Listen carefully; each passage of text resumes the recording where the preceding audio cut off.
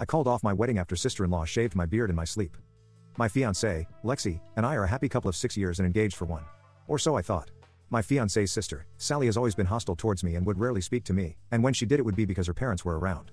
Sally is Lexi's rock because she got her through a tough time during college, and since then Lexi has told Sally everything about everything. We've had problems with this in the past due to her telling Sally personal things about my childhood. I'd only told a few people, which led to us not speaking for 3 months during the virus when she'd only leave our room for food and to go to the toilet, and recently we hadn't had an argument in a year plus until 3 nights ago. She mentioned that she'd like me to shave my beard.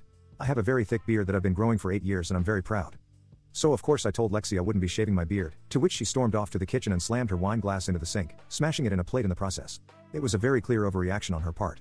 I immediately stood up and asked what the F she was doing. She then spun around and screamed that I'm a selfish a-hole because I won't shave my beard and ran to our bedroom and slammed the door. I ended up sleeping on the couch and woke up at around 4 a.m. to Sally with a razor trying to shave my beard, so I pushed her off me. Lexi then ran to check on Sally whilst I was looking at the big patch Sally had taken out of my beard. Then I went upstairs and packed a bag whilst Lexi shouted at me for hurting Sally.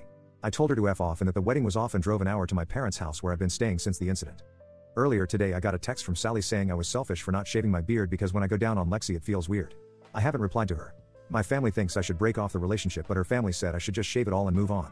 So what should I do? When am I wrong? Edit. I've now got as of typing 99 plus text/calls from Lexi saying things like don't leave, let's have intimacy one more time, and I'm pregnant.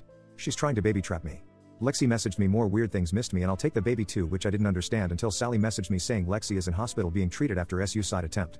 I don't believe it at all. I've blocked Sally's number now. I called the police and showed evidence of her suicidal messages, so she hopefully will be getting checked into an institution. Lexi's aunt, who is the only person on her side who agrees with me, just called me to tell me Lexi has been checked into a psychiatric unit for 2 weeks. I filed a police report on Sally for assault, and I'm in the process of canceling the wedding venue. I'm back at the house. I've had a locksmith change the locks just in case the wedding venue can't be refunded, but it was going to be paid by her parents anyway, so I don't care. I've also contacted my lawyers. Good riddance.